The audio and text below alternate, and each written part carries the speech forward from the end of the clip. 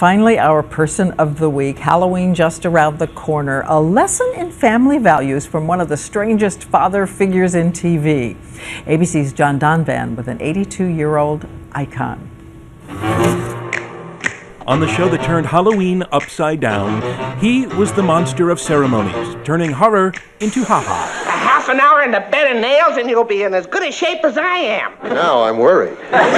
With a wink and a snuggle that made weird feel right at home. Thank you, Sing.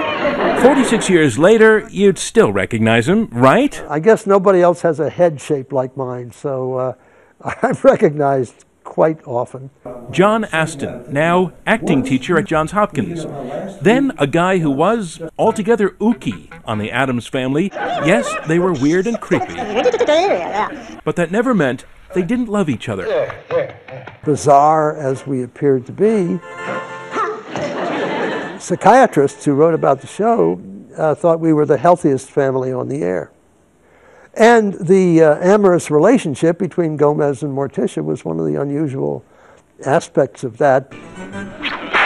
Ah, yes, the love story. Not something that other sitcom moms and dads ever did. Make out. Ooh la la. All the time. While we may have seemed foreboding on the outside, we were really underneath, very good, caring people.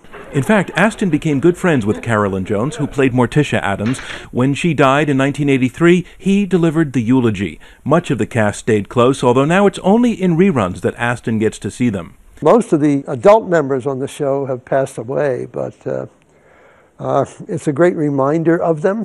And now it is teaching at his alma mater. One thing I say to students is, each one of you has greatness within. Don't neglect it, nourish it, feed it, work with it. And how to spook an audience while still getting a laugh? Well, that's an art. How's your headache, Uncle Fester? A couple of board turned ought to do it. You don't carry out the violence. You just imply it. But hey, it's almost Halloween. Let's hear the Gomez-Addams version of what really matters. In the Addams Family, there was a definite takeaway of humanity and of the joy of living, the joy of life. Ah, the wonder of a spider. And so we choose John Astin, who says he didn't see the Addams Family as scary, but a celebration of the unusual.